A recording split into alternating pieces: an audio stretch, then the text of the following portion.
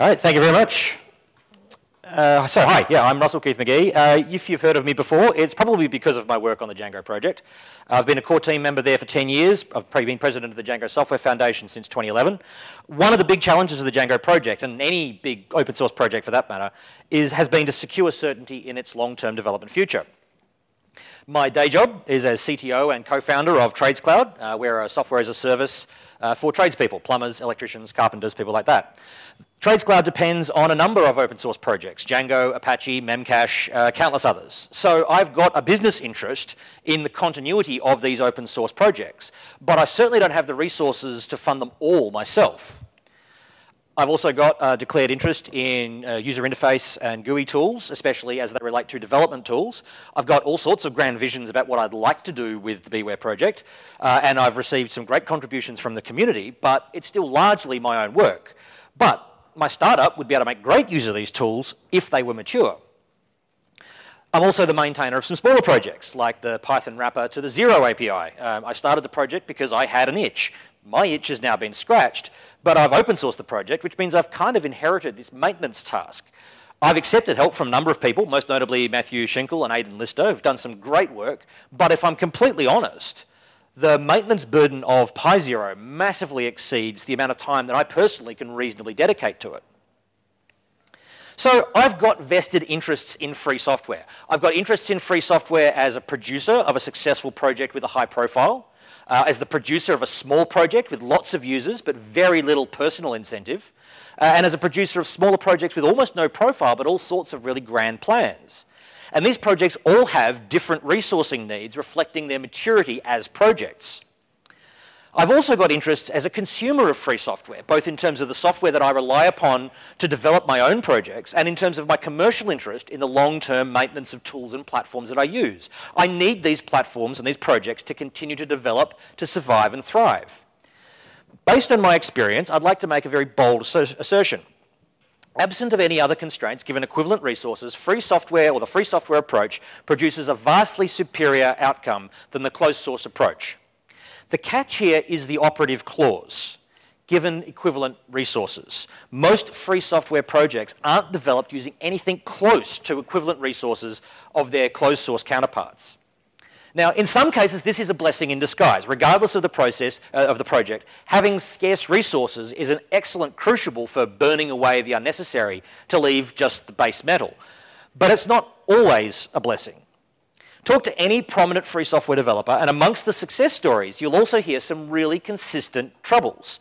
That they've got really great ideas and grand plans, but no time to execute. That they're about to burn out due to the pressures of maintaining their project. Or that they've had yet another mailing list discussion with someone who doesn't understand why you didn't drop everything to help them fix their problem. And there are plenty of examples of this. OpenSSL is the software that drives pretty much every secure connection on the internet. And yet it took the discovery of Heartbleed, a critical vulnerability that sent the internet into a tailspin, before they could find funding to pay for maintainers. Another example, GNU-PG, Werner Koch almost went bankrupt trying to support GPG, a project that many other projects depend upon for their trust in their release process. Werner was rescued at death's door by the Linux Foundation's Core Infrastructure Initiative. Now, those are both examples that ended with happy endings, with funding, but it's not all happy endings. Take the example of Capistrano. It was a hugely popular configuration management tool around 2007-2008, maintained by Yamas Buck. In 2008, citing burnout and maintenance overhead, he famously withdrew support for Windows, saying, "Windows may be the 800-pound gorilla in the room, but it's not my gorilla and it's not my room." This was an incredibly unpopular move amongst Windows users. But even with the scale down that came with that, Yamas burnt out in 2009, abandoning Capistrano wholesale and a number of other projects without maintainers. The thing is, though, this is a community that has lots of cash. In the grand scheme of things, software development is a well-funded industry. If companies can find money for football tables and meditative ball pits, they should be able to find resources to help maintain the software on which they've based their success. And if you're on the receiving end of the problem, a developer of free software, that can be really frustrating. And for me, this is the really big unanswered question of the free software movement: how to reconcile the discrepancy between the clear demand for a software product and the ability to convert that demand into the time and resources needed to service the demand. Now, okay, this, in theory, the theory says everyone can contribute to a free software project. In reality, every single project of any significance has leaders. And at the most basic level, it's whoever has the commit bit. And you need that leadership, especially when you do anything where design is involved. The running gag is that a camel is a horse designed by committee. The very worst APIs we deal with on a daily basis are the ones that were designed by committee. You need someone with taste running the show. But there's a bigger problem. There's the extent of the engagement that users have with a project. Here's a thought experiment to prove the point. We're in a room full of Python users. Django is a free software project. Who in this room has found a bug in Django or has a niggling thing that they'd like to see fixed with a Django API? Just show of hands. Okay, we're looking at probably about half the room. Who's turned that niggle into a bug report in Django? Yeah, most of those? Okay, that's pretty good. Who's submitted a patch to Django for that niggle? Yeah, okay, so we're down to about a third of what was left there. Of those, who've had that patch committed? Okay, a couple. That's better results than I got in PyCon Australia. So what's going on here? We've had a massive scale down from people who say they have a problem down to people who have had that problem fixed. Well, what's going on here? It reflects two different ways of looking at a piece of software, projects and products. And it's a matter of personal perspective. My project can be your product and vice versa. When I look at a piece of code as a project, it's a body of code where I'm contributing to a larger goal. I'm willing to spend my resources focusing on other people's needs in the hope that their needs will help make the project as a whole better. I'm willing to do this because I get some personal gain, like an enhanced public profile, or if the tool is really close to my work coalface, or if I know that I can make a really substantive contribution. But the further I get away from my coalface, the harder it is to make a contribution, the less inclined I am to even want to contribute to a project. Most of the time, it's a product that I'm using, warts and all. If a product has bugs, I work around them. I find an alternative, rather than navigating the contribution process to contribute a patch back upstream. In the case of a product, the freedoms that are afforded by free software are a bit like freedom of speech. It's a freedom I most definitely want. It's comforting to know that it's there, but I don't spend every day making sure that I fully exploit the extents of those freedoms. There are people who do, protesters, advocates for controversial social positions, and one day, given the right circumstances, I might join in and help them. But most of the time, I just want to be pragmatic and get on with living. The dichotomy between the theory and the practice is also the reason why comments like patches welcome get made in free software mailing lists. On the one hand, it's completely correct. Anyone can contribute to an open source project, and on most projects, patches are welcome. But most people don't look at a new open source project as an opportunity to engage with the development process. Most people just want to use the damn software. And you can argue that this is because people are focusing on the wrong interpretation of free and haven't captured the spirit of free software. And again, that's 100% true, but utterly counterproductive as a position. Anyone who's done any UX work knows that if users are consistently making a mistake with your user interface, blaming the user gets you nowhere. You were in charge of what the user experienced. They made the error because of a fundamental cognitive disconnect. And even if everyone did get the right message, let's be realistic, it wouldn't work anyway. Mythical Man Month showed us you can't deliver a project faster by throwing more people at it. 9 women can't make a baby in 1 month. A project doesn't just need resources, it needs the right resources in the right quantities. And ultimately, that means the project finding a way to get the resources they need to be self-sustaining. So that means if you want free software to be maintained and maintained well, we need to find a way to fund its maintenance. 18 years ago, Eric S. Raymond published an essay entitled Cathedral and the Bazaar. That essay catalyzed the start of the open source movement, a sort of a redefinition of free software to make it clear that openness, not price, was the important property we were aiming for. What isn't as well remembered is that The Cathedral and the Bazaar wasn't the only essay that Raymond wrote at the time. He published 2 other essays shortly after The Cathedral and the Bazaar, one called Homesteading the Noosphere, about the social organisation motivations behind free software projects, and The Magic Cauldron, about the economics of free software. One of the key distinctions that Raymond highlights in that essay is the difference between use value and sale value. Sale value of a product is its value as a saleable commodity, literally what you can sell it for. The use value of a product is its economic value as a tool, as a productivity multiplier. And this is how much economic benefit the user will get from a product. The important thing you've got to know is that the two aren't necessarily connected. In a traditional manufacturing environment, the focus is on sale value because that's ultimately linked to manufacturing cost, the cost of parts and materials necessary to turn this thing off a production line. But most software isn't produced for sale value. It's in-house software produced for use value. And in the case of free software, the sale value of free software is 0. That doesn't mean, though, that the use value is 0. And the catch is working out how to exploit the use value that exists within an organization and using that as the monetization channel. Okay, so what are the options you have? Well, start easy. You can sell merchandise, and this is really easy to do. You throw a thing up on Teespring, you're selling T-shirts. But let's be honest, you're not going to fund your software empire by selling T-shirts. Okay, you can get your users to pay for documentation. Write a book, get users to pay for it. Okay. Unfortunately, the dirty little secret of the tech writing scene is that nobody gets rich writing books. Thank you, Andrew. They're incredibly valuable resources for the community. They're great for padding your resume, but they're not so great as a revenue stream. One area that does pay well is selling training. Employers are willing to pay big bucks for training courses. If you can put together a 3-day intensive workshop, you can sell that again and again and again. You can productize your offering. Source code remains free, but it is a simple, easy-to-use installer. That costs money. And this works really well when what you have is a clearly identifiable product, something like, say, an IDE. One specific model of productization is software as a service. Give the code away for free, but pay for the convenience of someone else having someone else administer it for you. Any open source web project is a good example of this. You can install the software on your own servers, yes, but honestly, unless you've got a reason to care, use someone else's hosted solution, give them money every month, let them take care of it for you. But software as a service is only really viable if you can deliver as a service, which means it's really only viable for web. Now, in this community, that's not such a bad thing, but as a broader software engineering thing, not every software can be done, every piece of software can be developed as software as a service. And as technologies like Docker commodify development, it's possible that even this revenue stream might evaporate because the thing that's the hard part, the actual deployment, might be able to be completely factored out. Okay, so what else can you sell? Well, you can sell access to the developers. If you're the maintainer of a project, you're in the best position to provide support or debug complex problems, which means you're in the prime position to sell support and consulting. Hansa Karl calls this the Ghostbusters business model. Who are you going to call? You can sell access to the software itself, strangely. Trolltech did this with Qt. Riverbank still does with PyQt bindings. The library itself is GPL'd. But if you want to use it on a closed source project, you can, for a fee. Now, this has the advantage that it forces commercial interests to actually pay for what they're using. But it also has a problem of discouraging smaller scale commercial tinkering. If I'm writing a new tool and I'm forced between open sourcing my tool or paying a $1,000 price tag, I might consider using a different option. You can also get into the business of providing certifications and guarantees, auditing code to ensure quality or compatibility, providing guarantees about fixing bugs, certifying that individuals are skilled in the use of your product.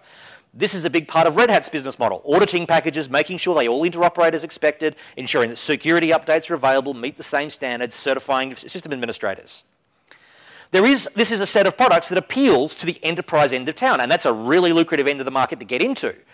But those customers also tend to only want those guarantees for certain types of software. Broadly speaking, boring fuddy-duddy software. Your operating system, your database. These are the pieces of software that must be rock solid in an enterprise setting. Your debug toolbar? Maybe not so much, unless it's being wrapped up in some other bigger suite of tools. Another problem with a lot of these revenue sources is that if you run your project well, a lot of them are ruled out, or at least severely curtailed. If you make something truly simple to use, you've just removed the market for books and training courses, or at the very least, moved the ground to advanced courses and advanced books, which are a lot harder to write and have a much smaller audience. Django saw this firsthand. Django's documentation was famously very good from a very early stage. And as a result, it was very hard to get publishers to take on Django book projects because the documentation was too good and was undermining the market for books. It's taken a long time and a lot of self-publishing and some very dedicated individuals, like Andrew sitting over here, to get good Django books available for sale.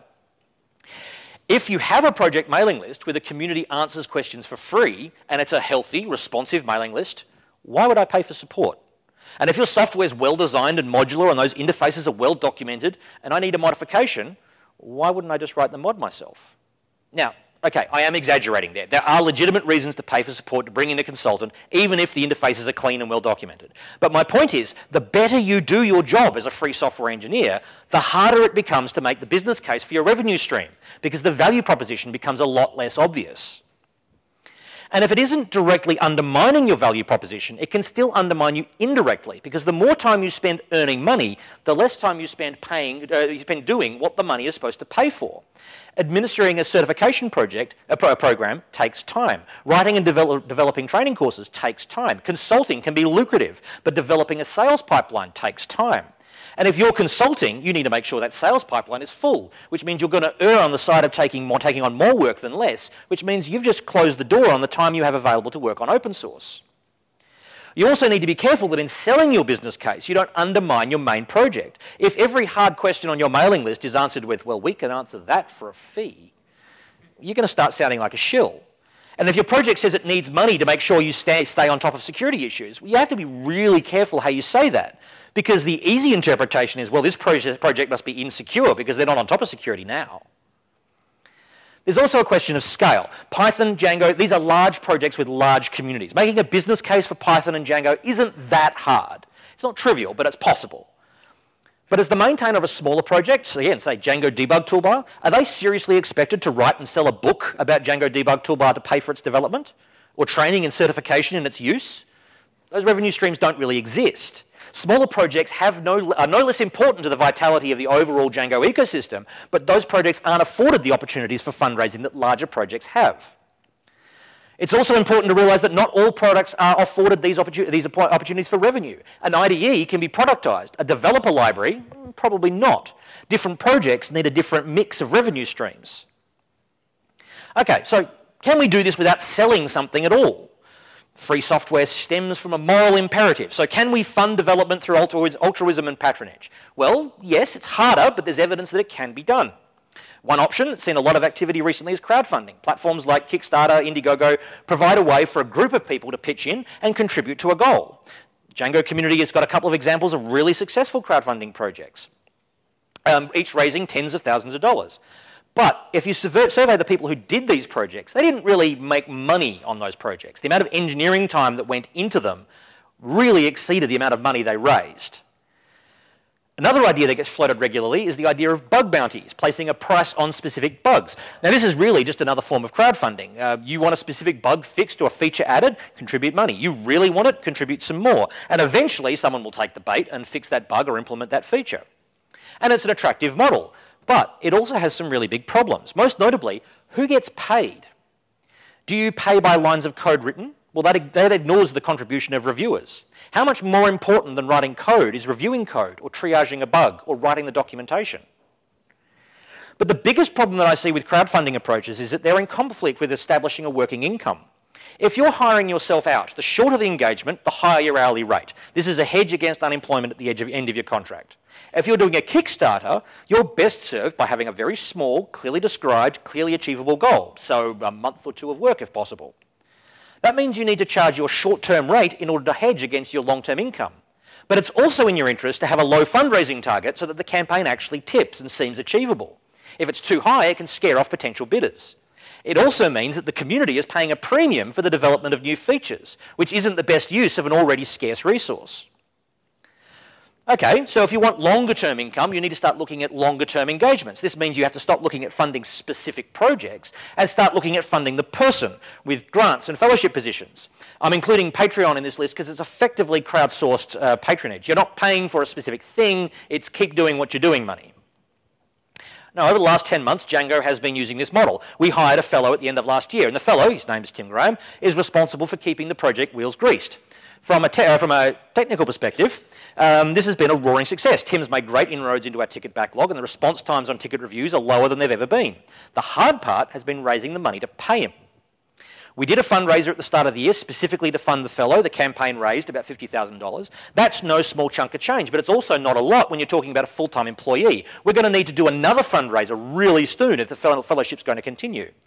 Almost everyone agrees it's been money well spent, but converting that into donations has been hard work. We're about to relaunch that fundraising campaign so that we can all contribute and hopefully be able to contribute, well, we will be able to contribute that on a continuing month-by-month basis so that we can hopefully build an established income that we know we have every month to spend. Another approach of raising money is to embrace the devil and go commercial. Commercial interests have the money, so why shouldn't they pay for it? And this can be very successful under certain circumstances, but you also have to make a business case for the corporate owner.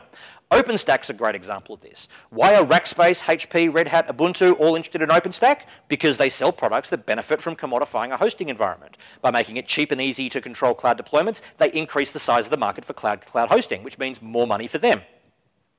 Node.js is funded by Joyent for similar reasons. Joyent is making a long play that it's easier to develop web software. More people will write web software, increasing the market for Joyent services.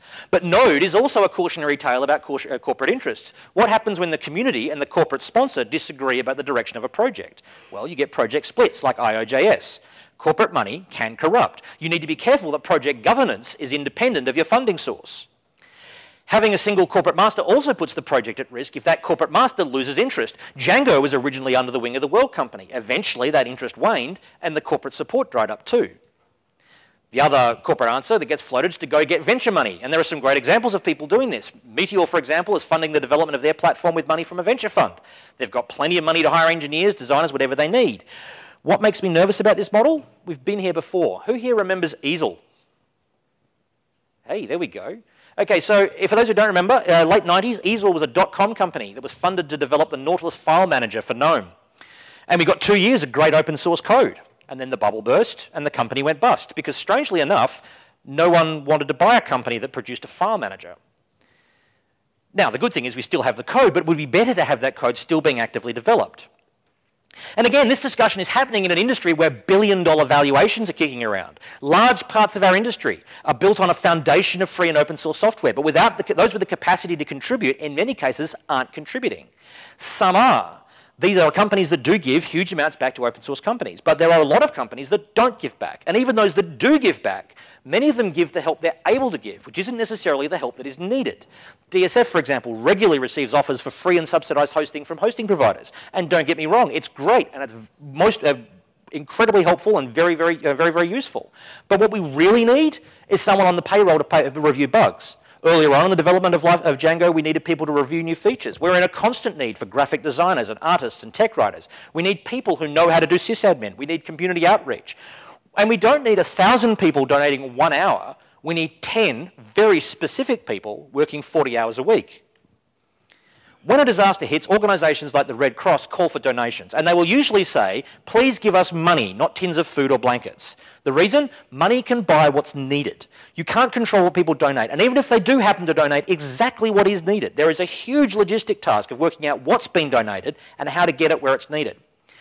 Free and open source projects are much the same. They require resources. Some companies donate in kind, and that's great, but it's rarely exactly what is needed. And it's very easy to get distracted working out what to do with what has been donated, but you don't have an immediate use for. And sadly, just as with charities, many companies just don't donate at all. And I'm not claiming these companies are being deliberately malicious in not funding open source. If anything, we as a community have failed them because we haven't helped them help us. Most importantly, we don't have a mechanism in place to make it easy to spend money and easy to receive money. The current state of affairs clearly demonstrates that it's not enough that there is a lot of money in a community. You have to make the mechanism for donating that money as obvious and seamless as possible. And you have to have someone to direct that money towards. One model community that I think does this really well is the WordPress community. WordPress is GPL software. There are books, videos, blogs on how to write WordPress plugins and themes, the same as there is for every open source community. But critically, there are also books, videos, and blogs about how to make a business writing WordPress plugins and themes. WordPress is GPL'd, and therefore so are all the plugins. But they've got a store that you can go to buy those plugins and get free ones and easily install them in your WordPress instance. The WordPress ecosystem has fundamentally embraced the fact that money needs to be part of the equation. And then by doing so, they've created an industry that is self-funding. And this, I'd argue, is a big reason, or one of the big reasons for the success of WordPress as a platform. In that vein, I'd like to make a very controversial proposal. What if PyPI was a revenue stream? What if, when I registered an application, or registered a project with PyPI, I could specify a price, either per install, per version, per app, per month, whatever. And then when I pip install, the cost just gets attached to my PyPI account, and I get a monthly charge on my credit card that gets passed back to developer projects. If PyPI stats are to be believed, Django is downloaded from PyPI more than 1 million times every month. You put a 10-cent toll on each of those downloads. That would raise $100,000 every month, enough to pay for 10 full-time, well-paid developers or a metric buttload of diversity outreach, Django girls, and community support. You could also leverage the PyPI dependency information to pay it forward. If you're writing a project that depends on another project, you could opt to pass some of that revenue upstream, or request that downstream projects provide a tithe. And then there's the biggest dependency of all, PyPI and Python itself. If PyPI took a small cut of the revenue raised, that could help pay for the development and maintenance of PyPI, and potentially Python itself.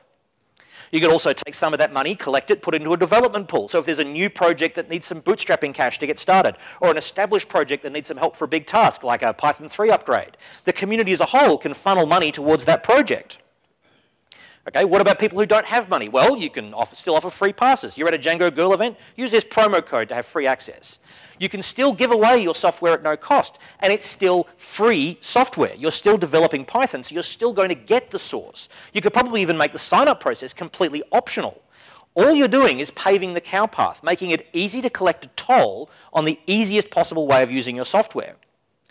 Now, I'm not going to say that any of this is going to be easy to implement, completely aside from any technical challenge and nailing down those details. It's a bigger philosophical change for our community, and that's the much bigger issue. But the philosophical question about money is a discussion that we as a community need to have. What we've got at the moment is a tragedy of the commons. Everyone agrees that this software is good. Everyone knows the software needs to be maintained. But why should one individual company take on the economic burden of funding maintenance of a product when their competitors are getting the benefits for free? For me, the key lesson from the music and movie industries from the last 20 years is that if you make it simple and seamless, make it easy to do the right thing, people will do the right thing. If you make it simple and seamless for a large company to swipe their credit card, get charged $100 a month for using all this open source software that they've been using for free, they will. Yes, people are going to cheat. Don't worry about it. As long as cheating isn't easier than doing the right thing. The biggest reason this isn't happening right now is that it isn't obvious what the right thing is. I could donate to the DSF or the PSF, but it's fiddly to organise and it's not clear where the money goes. And I could sign up to a few Patreons or sign up to a bug bounty program, but not everybody's there, and I don't really want, the amount that's being given out isn't really enough to fund a real living, and I don't just want to contribute beer money. So what are we going to do? Short answer is I don't know. There probably isn't going to be a silver bullet. I'd like to think that a monetization channel on PyPI would work, but I'll be the first person to admit that that might not be the answer, although there might be problems I haven't foreseen. But I firmly believe that this conversation is a conversation we have to have. Free software as a movement is over 30 years old. Open source is almost 20. We've conquered the technical hurdles. We've even conquered the policy hurdles. Now it's time to tackle how we make this a long-term sustainable industry, not just a set of commercial interests exploiting the naivety of a stream of doe-eyed volunteers.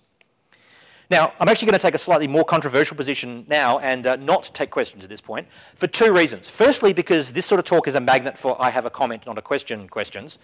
But also because this isn't a subject where I have the answers. This is a discussion we need to have as a community, and I'm really eager to have that discussion, just not on this stage. We're about to break for afternoon tea. Please come and see me. I'm more than happy to talk about this at length. And as always, getting me to stop talking at length is often the problem. So thank you all very much.